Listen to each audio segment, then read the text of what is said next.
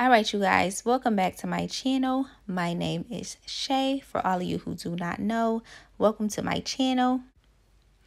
If you all are new here, do not forget to like and subscribe, okay? We need that. Okay, so now that that's out the way, let me just talk to y'all real quick and get this off my chest, because many of you know that I'm an entrepreneur and I own a couple of businesses and everything like that, and God has been extremely good to me. However, this whole thing on the screen right now, a flower does not think of competing to the next flower or to the flower next to it. It just blooms. Let me tell you something with life one-on-one. At some point or another, you're going to be faced with competition, okay? And I'm not talking about competition that's like rooted in envy and strife. No. I'm talking about healthy competition, okay? I feel like this generation, or the one under us, I think it's Generation Z, I don't know, but I feel like a lot of people don't like competition, but competition is healthy in some form. And let me explain what I'm talking about. So like when you're an entrepreneur, you have to compete with other entrepreneurs who are in your field, okay? And sometimes you know that you're in competition with another business or whatever, and then you join up because you know y'all are stronger together, okay? But then you have competition where, you're in college and it's only one slot for valedictorian, okay? And you want to get on the dean's list and all of this stuff to, for that top spot. Okay, so that's competition. When you're at work, if you have to meet a certain quota and you have to earn a commission, or you get a bonus check if you hit a certain number, okay, that's competition. Okay, that is healthy competition that fuels you.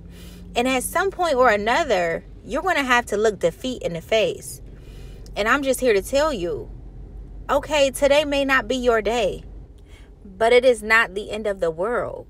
This may not be your season, but it is not the end of the world. And we have to get to a point where we say, okay, this competition or this defeat that I'm looking at dead in the face, yes, it's bothering me, but I'm going to allow this to fuel me to work harder, to work smarter, to, elevate my thoughts. How can I, put in more work? How could I be smart about this and defeat this, okay? And this goes for spiritually as well, because whether you know it or not, you're in competition. You're competing, baby.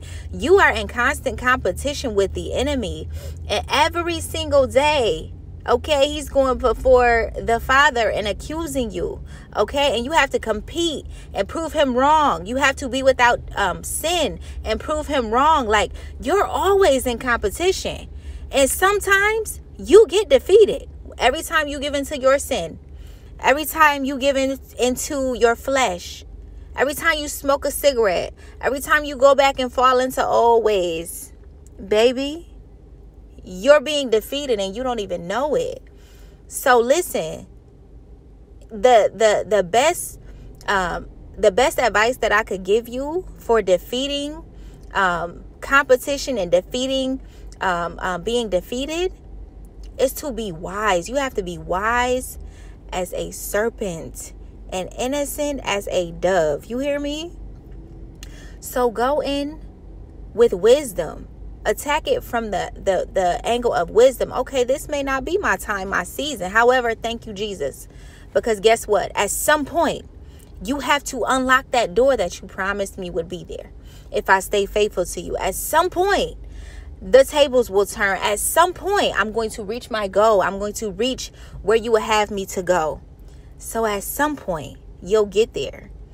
So don't, walk around with your head down and you just looking defeated. Like, no, get your butt up and walk in what you're trying to get to. Okay, walk in your victory. Don't just walk around shoulders down, head down, just looking defeated. No. That's not what we're doing. That's not what I'm going to allow you guys to do. Listen, the flower next to you, it ain't worried about you. The person next to you ain't worried about you. So you need to just bloom whether people water you or not, okay? Be the flower that's going to grow and bloom whether people water you, whether people give you praises, whether people are encouraging you, whether people want to see you do good or not. You need to put yourself in position to say whether I get a pat on the back or not, I'm still going to do my thing. I'm still going to wake up. I'm still going to chase my dreams. I'm going to chase my goals. I'm going to chase my visions. I'm going to do what God called me to do. I'm going to get there whether people want me there or not, because listen, it's already yours. So I hope that this video encouraged you a little bit. I love you guys. I had to share that because today I had to look defeat in the face, okay? There was an entrepreneur, and he got, to the place before us to get the merchandise, and I had to just take that L. But I said, you know what? I know for a fact of how God uses favor, and I know that favor has got me into places that competing could never. So stay strong, y'all. If nobody told you today, I just want you to know that I love you. If you want, you can email me at speakhervoice2too@gmail.com. I think that's all I had to say. Do not forget to like and subscribe. Talk to you guys soon. God bless.